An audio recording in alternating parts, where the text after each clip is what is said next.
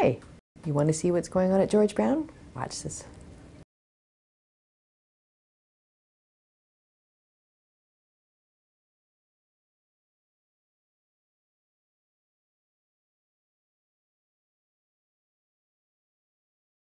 So my name is Melissa Jaggernaut. In American Sign Language looks like this, and I representing the Deaf Academic Upgrading Program. Our upgrading program for students who are deaf or hard of hearing is one of only 2 college programs in the province and the only program like it in Toronto. We offer a small group setting, 3 teachers who are fluent in American Sign Language who teach the students through American Sign Language to build their English literacy skills as well as their skills in American Sign Language.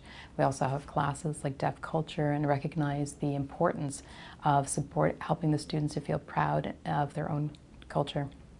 And also there are lots of supports in helping the students access outside supports like ODSP or anything that may be challenges they may be dealing with while they're in the program.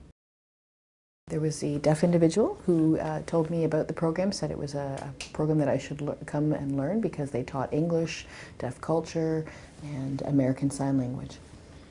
Some of our students in diploma programs then get a clear set of job skills that they have along with field placement experience.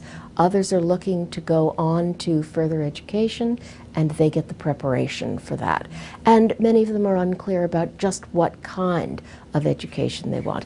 A student may know that she wants to go on in business, for example, but just not know, is it marketing, is it accounting, what are they particularly interested in?